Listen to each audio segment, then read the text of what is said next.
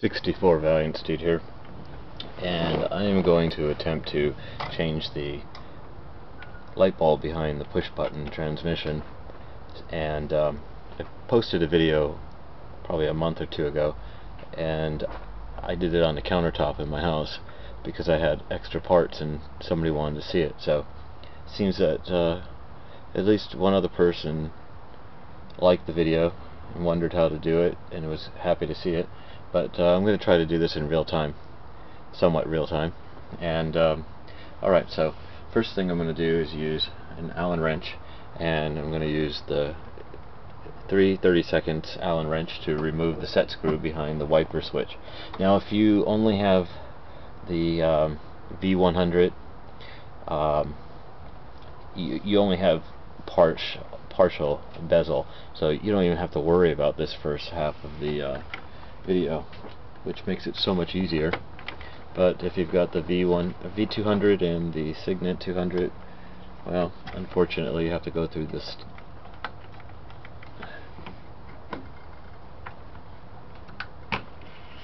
Okay, there's my wiper switch, and leave my set screw in there so I don't lose it.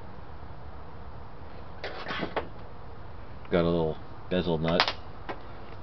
I've already been trying to get some things out for this car. There's a special tool that you can get that has 4 prongs to remove that.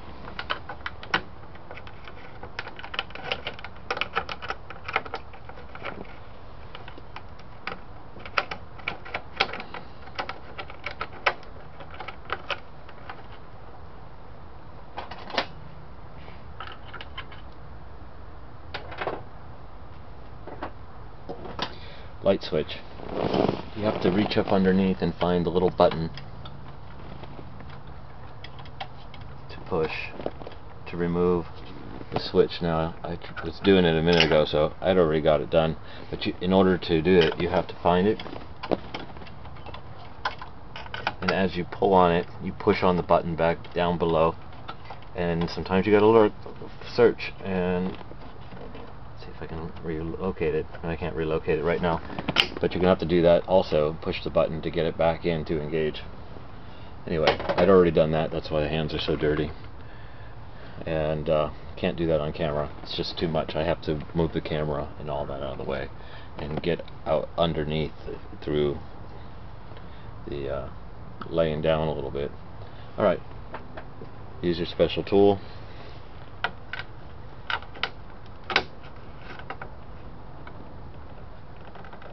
If you're lucky. You don't want to scrape up the whole inside of your bezel.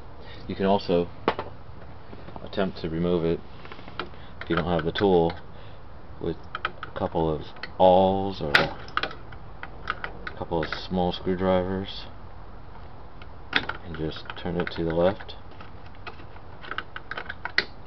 This works also.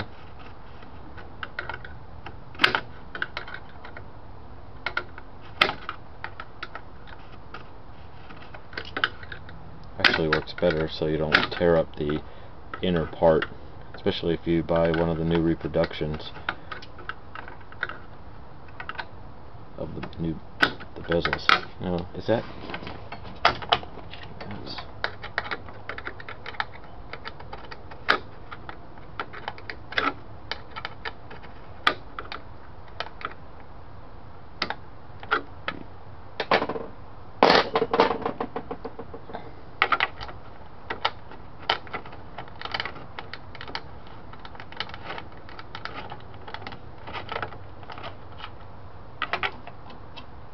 Alright, now that thing moves around, so it kind of hangs down, but there's the second one. Alright, hardest parts are over.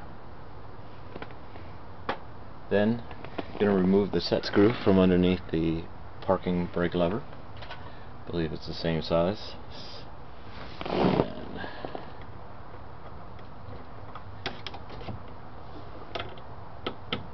Yep.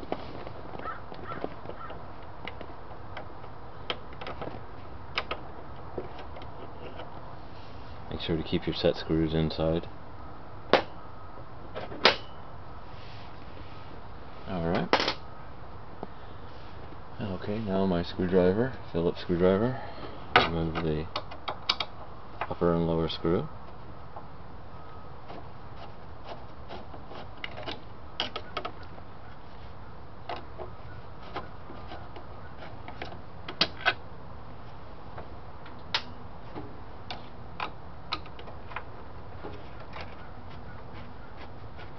I've been putting off doing this because well, I didn't have enough bulbs. I changed to LED bulbs on the dash, and I didn't have enough. I decided to go with the green instead of the white. Alright, voila. Now if you're lucky, you still have the little felt on yours. Be careful so you don't, all the buttons don't come off.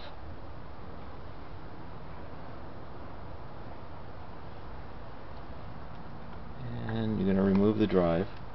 Should just pull right out, as so. And I don't know if you can see deep down in there, but let's see what I can do.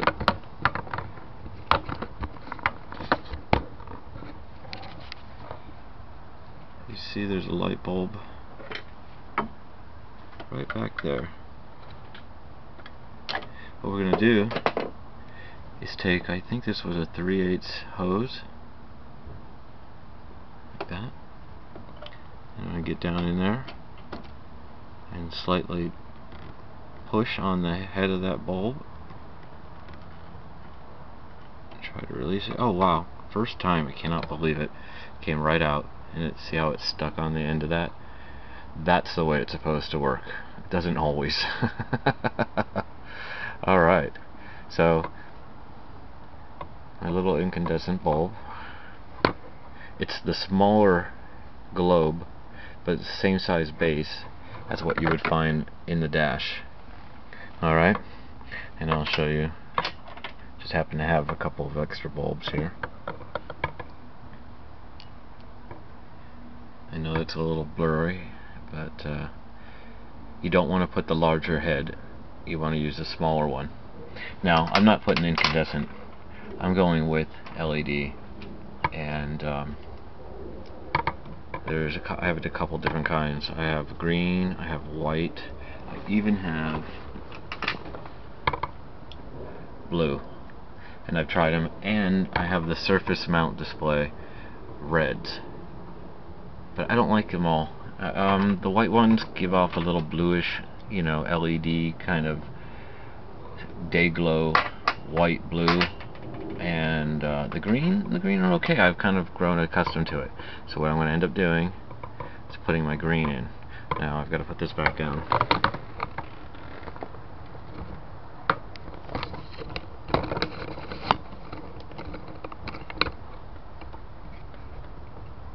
So get your hose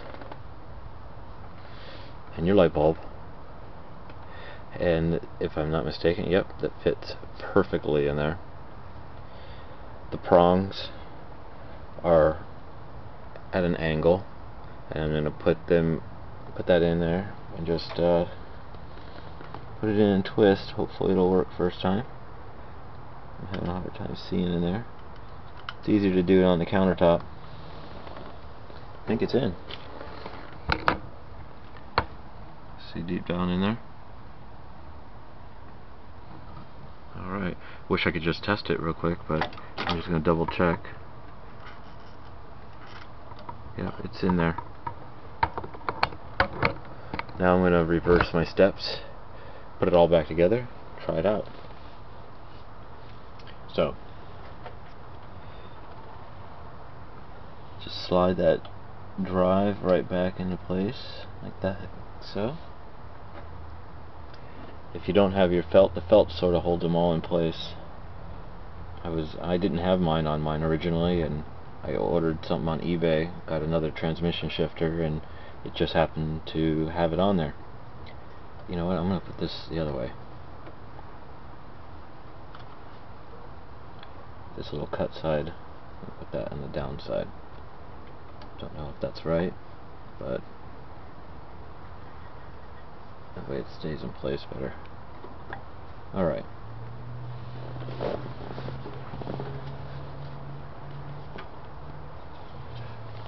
I painted this. You know, they're a little broken on the back. It's all chewed up. It's broken on the inside, but it works for now. I'm gonna end up getting a new one. Of course, everything's fallen down.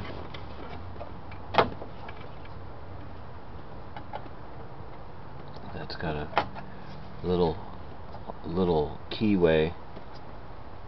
Seems to fit a certain way, like that. So all these little nuances to this.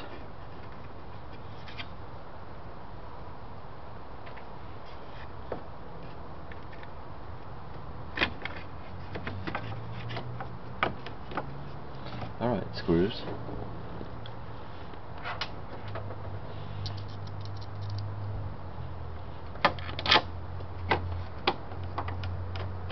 Now the light bulb worked, it's just that it wasn't matching green like the, let's see, it wasn't matching green like the dash, so I'm hoping that it pushes off more of a green tint.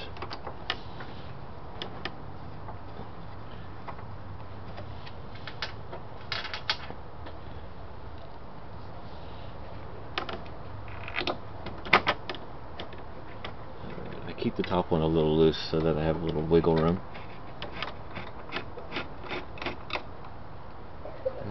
Don't over tighten, you'll crack your bezel. Just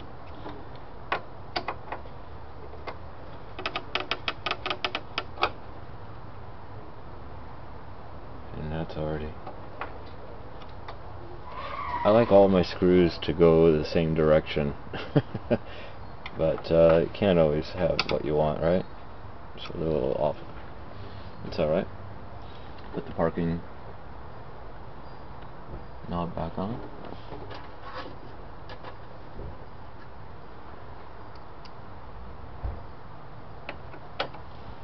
I just make sure the little piece of plastic, there's a piece of plastic on there. It's all the way up. Tighten that down pretty good.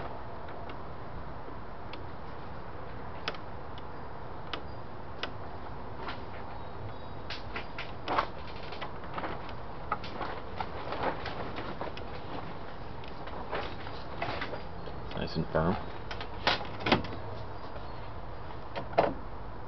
I'll put this one back on first.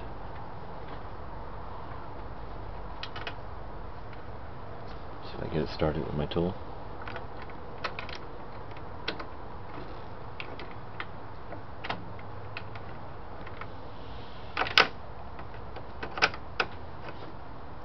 Now, this happens where it doesn't go on perfectly straight.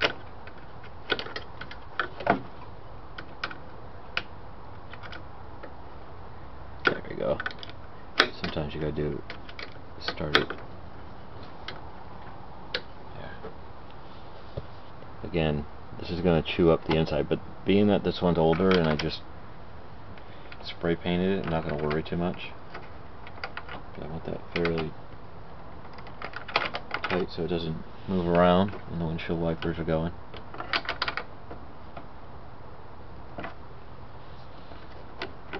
Okay.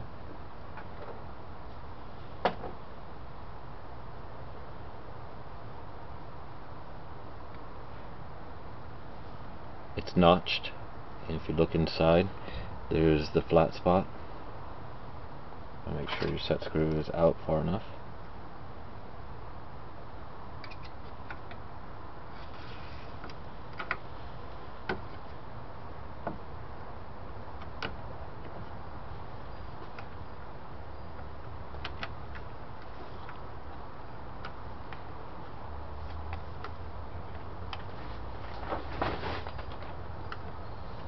It's really close to the dash here, so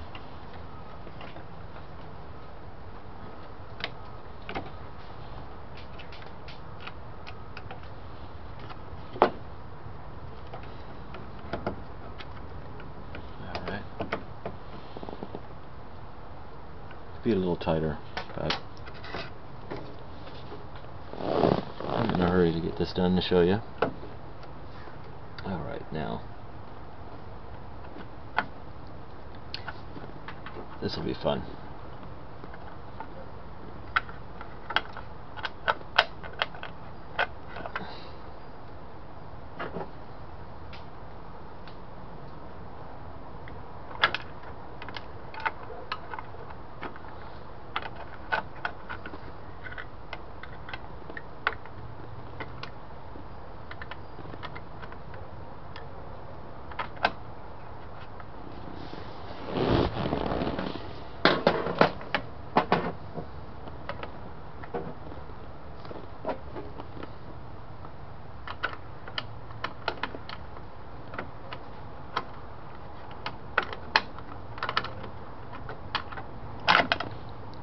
This is all easier when the camera is not where it's set.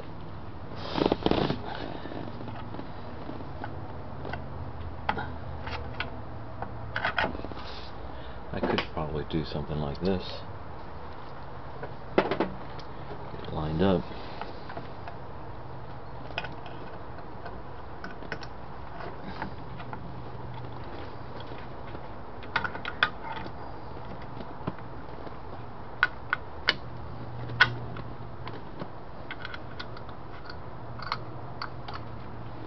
Get it started like that. Never tried that before. Don't know if that's going to work for me.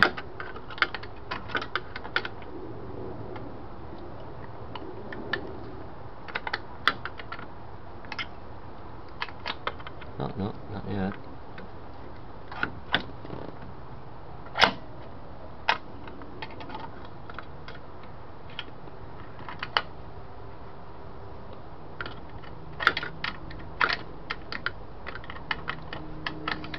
The light switch is the hardest part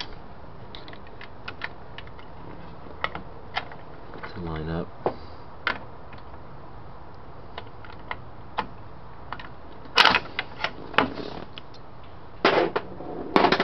Alright, so I'm not trying that.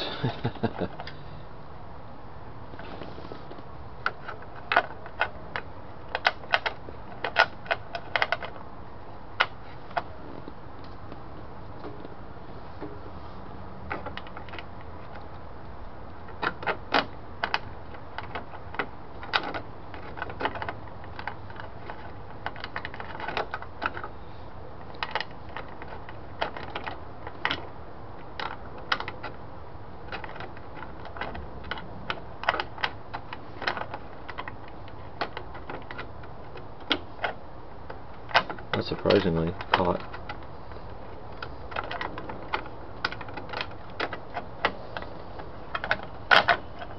Yeah, it's caught, so in the meantime, I'll just use my trusty awls.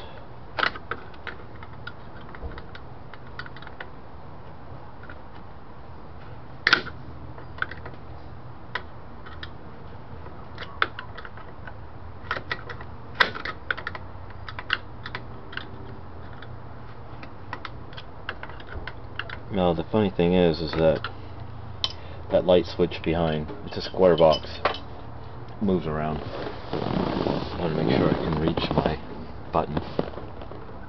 Okay, the button's where it was last time.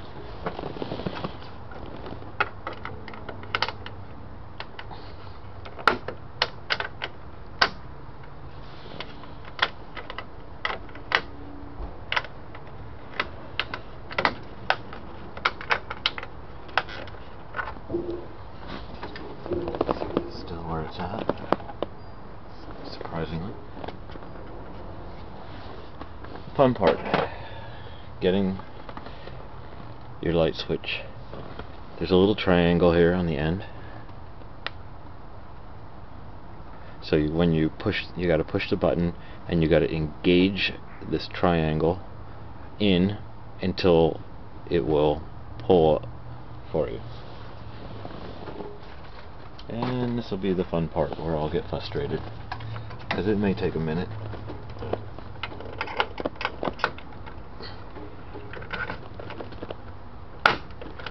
Oh, can't believe it.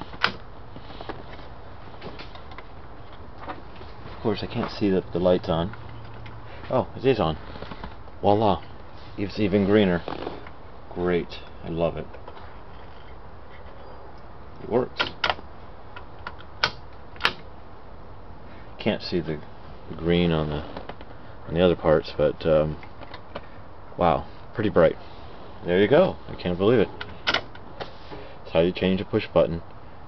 I hope you enjoyed this, or at least helped you. I may not have enjoyed it, because who wants to watch somebody get frustrated with trying to remove something? Anyway, thanks for watching.